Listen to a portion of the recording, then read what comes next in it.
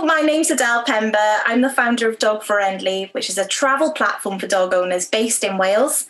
And this is Charlie.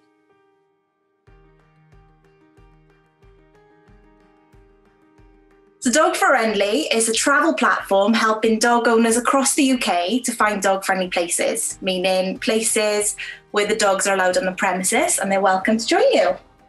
So pubs, cafes, events, hotels, and all that good stuff, innit, mate?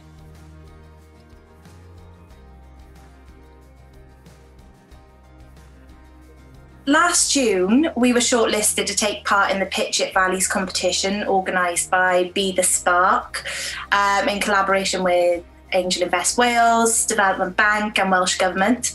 So we entered the competition, we successfully pitched our business alongside 15 other entrepreneurs to a panel of investors. And then once we made it through the first round, we had to pitch again alongside 5 finalists to a much larger panel of investors and an audience of key members of the Valleys Taskforce. But after successfully winning, this March we secured £75,000 investment from the Investors Syndicate, match funded by Development Bank of Wales.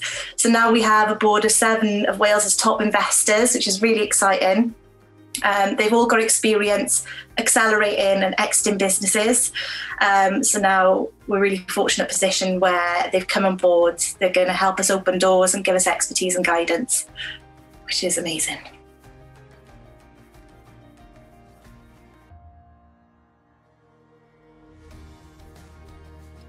The funding that we received from the Pitch It Valleys competition has really enabled us to move forward in such a great way, especially considering everything we've been through this year.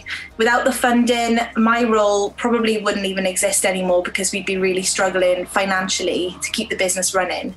But the funding has allowed us to keep the business running, but also look at some of the bigger things that we can do to accelerate the business and move forward.